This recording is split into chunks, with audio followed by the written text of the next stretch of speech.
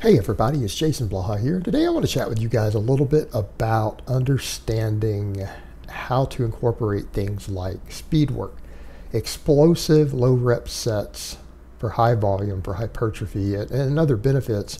But people need to understand when I talk about some of these advanced concepts and some of the stuff I'm using right now, even in my own training, people will say, oh my gosh, this contradicts what you tell us all the time. No, people don't understand. This is not about base building. This is not for people who are still building their base. This is for people who are already strong, people who have already finished out all their noob gains, right? Like people who've gained at least 15 plus pounds of drug-free muscle from where they started. I don't mean 15 pounds of body weight, I mean 15 pounds of solid muscle, all right? If you're still working towards getting to a 315 or a 3-plate aside squat, you can't pause bench 2 plates aside, right? Can't deadlift 400 pounds. This stuff is not going to work for you. This is for people who already have a base. A lot of the information that I put out there is for novice lifters. When I talk about you guys need to get strong, taking longer rest times, focus on your basic lifts. You don't even need to be doing things like concurrent periodization. You guys probably don't even need to do curls other than I throw them in programs in some cases. You probably don't need that stuff. You don't need assistance movements.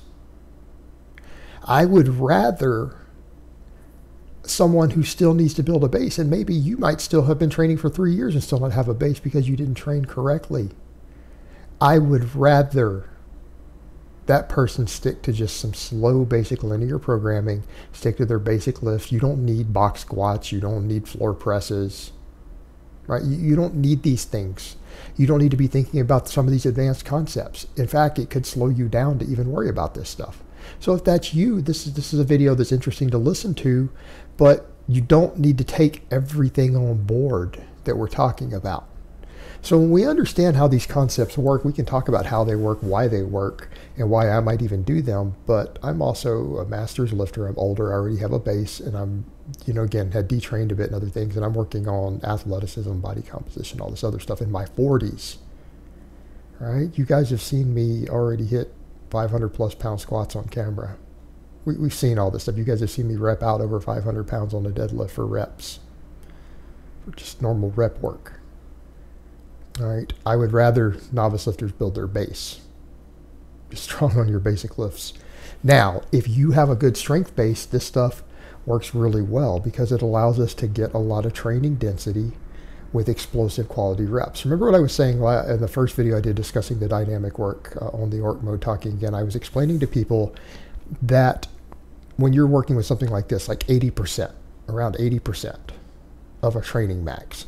For triples, normally that's going to be about a 7 rep max. Well, we know that under normal rep tempos, only about 5 reps before failure give a training effect. That's pretty well established in the literature. So if you're working with a 10 rep max, you don't really start stimulating adaptation till around rep 6.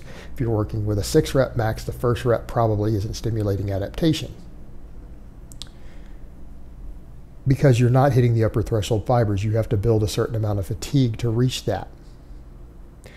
However, when we are dealing with external cueing, meaning compensatory acceleration, exploding a weight as hard as you can while maintaining decent form.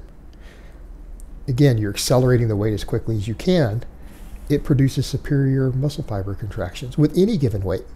Go back and look at the study. Again, the one I've cited multiple times. You've seen Greg Nuckols cited, other people trying to say, hey, the mind-muscle connection is great. That's where they had lifters do 3 types of training with the bench press, all using the same weight. They had one where they just went through the motions with that weight, and they measured the tricep and the chest recruitment on an EMG. Then they had them focus on a mind-muscle connection on the chest, squeezing the chest, in which case the chest got better recruitment with the same weight. They got more activity. When they focused on squeezing the triceps got better recruitment than when they didn't focus on anything, right? And that's used as an example, say, hey, the mind-muscle connection works. It got better muscle fiber recruitment.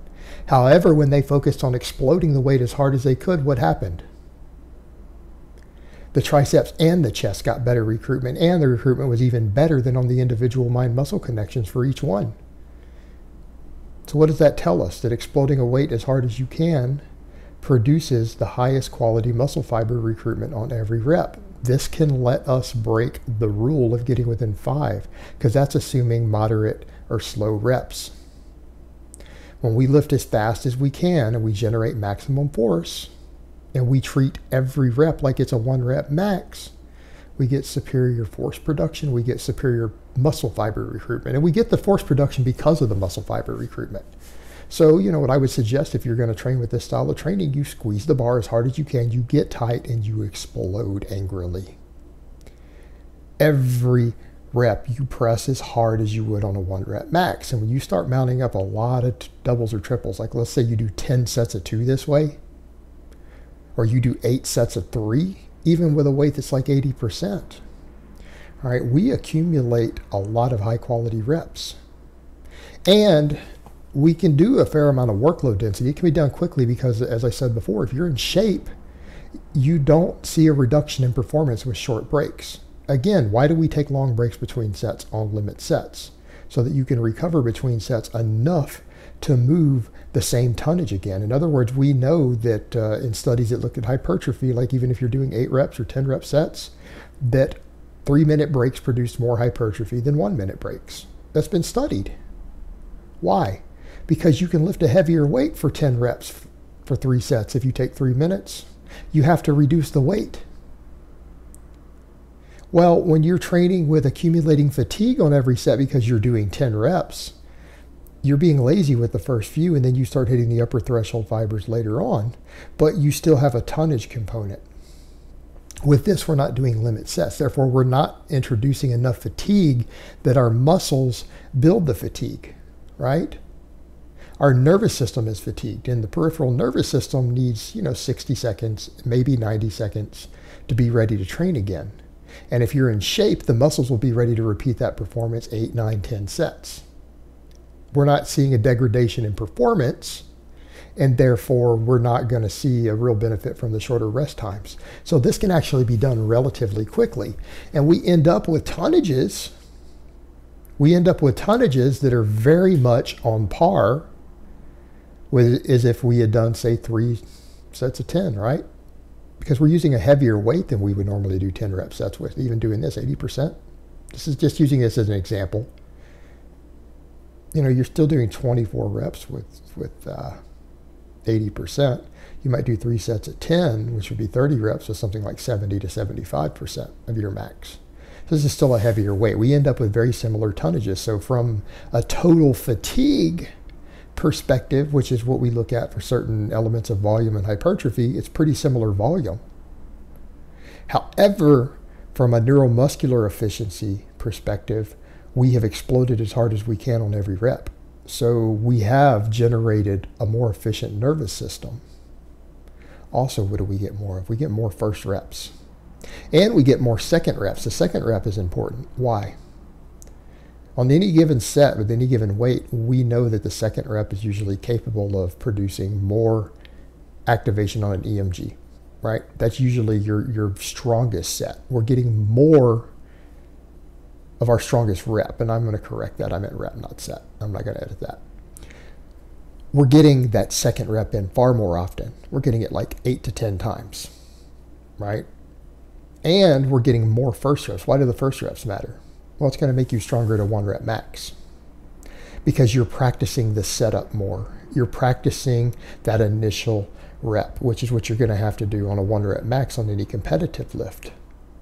So if we're seeking maximum strength and we're seeking to be as explosive as we can, we're getting all of that from this training. But we are getting training volumes that look very much like traditional hypertrophy work. And accordingly, you find a lot of lifters grow off of this. I mean, I remember Chris Lovato telling me years ago at an expo when we were chatting, a natural bodybuilder, who he ran like the conjugate method for a while from Westside, and he noted that his back and a lot of his muscles in his body grew faster on that program than he did on bodybuilding programs. It's the dynamic work. Because it is a maximum hypertrophy training style, but it masks itself as an athletic performance and explosive training style. It's a combination. And done correctly, you can get tremendously jacked off of explosive low rep sets. They'll give you serious gains. All right, guys, well, that's really all I have to say on that today. I hope it's been informative, and I will talk to you guys next time.